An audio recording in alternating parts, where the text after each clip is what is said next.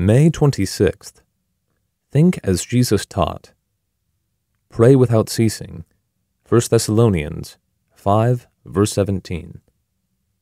We think rightly or wrongly about prayer according to the conception we have in our minds of prayer.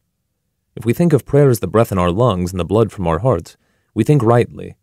The blood flows ceaselessly, and breathing continues ceaselessly. We are not conscious of it, but it is always going on.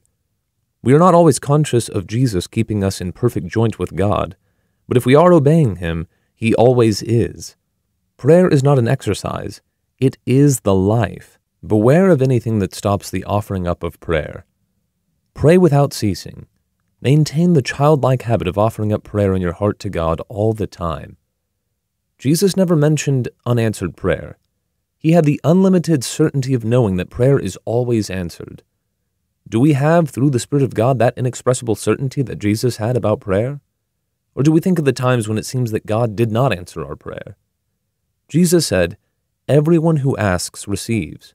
Matthew 7, verse 8. Yet we say, but, God answers prayer in the best way, not just sometimes, but every time. However, the evidence of the answer in the area we want it may not always immediately follow. Do we expect God to answer prayer? The danger we have is that we want to water down what Jesus said to make it mean something that aligns with our common sense. But if it were only about common sense, what He said would not even be worthwhile. The things Jesus taught about prayer are supernatural truths He reveals to us.